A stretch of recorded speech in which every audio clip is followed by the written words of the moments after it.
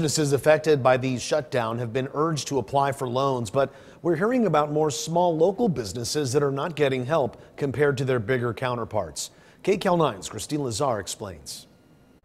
Sammy Bennett owns a woman's clothing boutique, Wood and Hanger, on what once was a busy stretch of Ventura Boulevard in Woodland Hills. We're at a complete standstill. Bennett applied for a small business disaster loan. And we were told that we would probably get an infusion of $10,000.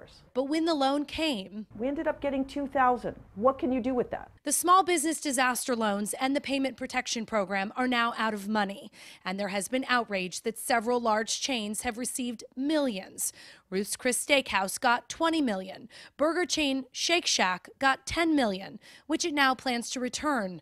But CBS News has learned that the Small Business Administration cannot make any new loans against those funds until Congress authorizes another round of disbursements. I feel like I've been left behind by our government. Jennifer Saxton owns Tot Squad, a marketplace for new parents. She applied for both programs and hasn't received a dime. I feel like I have dotted every I and crossed every T and been first in line, and there's just no clarity about how these funds are being allocated. Dreamy Creations in Northridge did get a sizable SBA loan, but owner Jenica Braddock has had to change her business model to stay afloat. In addition to opening for carryout May 1st, she's launching at-home gourmet cake mixes. And my goal is to get it into grocery stores nationwide and bring Dreamy Creations into people's homes.